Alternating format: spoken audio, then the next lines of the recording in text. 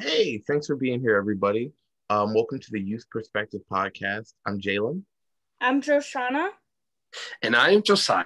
We're here to talk about a very important topic today. A lot of people have been submitting questions, so we kind of just put it all together, and it's about self-love and self-care. This is a very important thing when it comes down to mental health. A lot of people don't really realize it. It's important that you take time to just relax, do something that treat yourself, just like Parks and Rec. I know a lot of you guys love that. It's a big hit with my generation and a few others. There's two characters that will be like, hey, it's that time of the month. It's time to treat yourself. Get out there, do something, go get shopping, get your coffee, get your food, and just have a day all about you. And you know what? That is actually a very good mindset. We have to take care of ourselves. And you know what? We're going to just jump right into this. You know what, Joe? What are some things that you love to do just to treat yourself? I love iced coffee. So, doesn't matter where it's from, Starbucks or Dunkin'.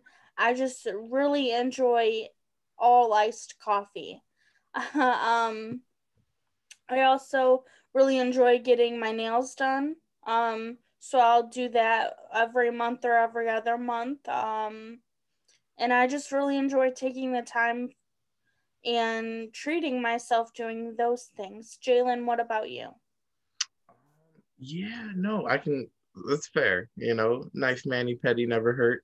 And yeah, so I would say for me, ways I like to treat myself would be I'm a real big advocate of meditation, of just mindfulness. So getting out in nature really helps me. Like I know over the summer last year, I was able to go kayaking. And it was a lot of fun just being out on the water or, just so getting in nature, just walking away from, I guess, the things inside of the house or inside of work or the office and just kind of letting go, just, breathing. And occasionally I would like to get some sushi. If I get paid, it's a pay week. It's like, all right, I've worked hard. I'll spend a little bit more on a meal than I usually would. Yeah, it's good. It's a good way to go about it, no complaints there. What about you, Joe? Or Josiah? Yeah. You know what, Joe? I get that. Sometimes I like getting the, a venti white chocolate mocha frappuccino from Starbucks. It's just so freaking good. And Jalen, I also get that being in nature. I love going out camping. I love getting away from civilization for the most part. It feels like you're back to the beginning. It comes kind of weird, but when you're out there just relaxing and you're just taking it all in, it's just something peaceful about it. It's relaxing, really. And yeah, like whenever I get paid, I typically go out and I get a nice fancy dinner. I go out and get myself a good steak, medium rare cut, typically sirloin. I do not like T-bones. And then sometimes I'll meet up with a couple of friends. We'll go off and get a cigar, hang out, and just relax and chill. Sometimes it's adding a brand new Hawaiian shirt to the catalog. And, just sometimes it's just going out and hanging out with some of my buds. I'll go out and I do full contact medium combat. So some of my pent up tension throughout the week, sometimes I just need to blow off that steam in a healthy and controlled environment. That's what I do at least. And it's something that I love to do. And yet, you know what?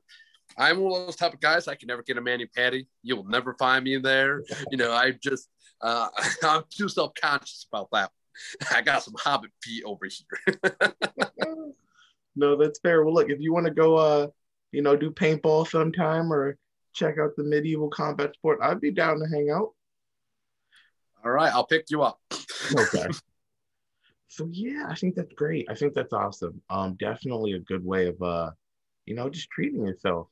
So, just to add to that, though, I know sometimes personally I'll find it kind of difficult to just find the time or disconnect, to focus on myself or to go inward, like, do I really have 20 minutes free to sit down and meditate when there's, a laundry list of things that need to get done? Have you ever faced any challenges or like any barriers to self-care? For me, it's either challenging to find alone time, or some days it's just challenging to be alone. So it's usually one of those two things that's a barrier. That's are not a barrier, but challenging, to try and get self care time. I live around a lot of family right now, and it's hard because people ask me to do things. Sometimes it's inconvenient, but I feel like I'm obligated to say yes, which is, okay. I love to help out when I can. Um, it's just hard sometimes because when I try to just take a day to me, I'll get a text, hey, want to do this or can you do this? Mhm. So that's challenging sometimes. Josiah, what about you? One of my biggest barriers, I guess, that I personally deal with, it's alone time. Like currently in my predicament, because of COVID, I ended up back at home with my family. In my house alone, there's my brother, his wife, and their son. And then there's my parents, and then there's me and my fiance. And, that's three different families trying to coexist in a small house. So it's not easy. And, being alone, never an option. There was no such thing as being alone. So it's a barrier. And family is a big one, in my book, because a lot of us devote a lot of time towards family because sometimes that's our coping mechanism. Sometimes that's, what we do to get our minds off of some of our problems of the day. And yeah, like right next door, I have my sister, her husband, and her three kids. So regardless of where I go, I have family completely around me. And some days I absolutely love it. Don't ever get me wrong. And other days I just want to strangle them. I know that's completely inappropriate, but it's a figure of speech. I'm just saying. But I learned a balance. I've learned to appreciate it, but I've also learned sometimes getting into the car, rolling down the windows, jamming, blasting that music, going down the road just to feel alive.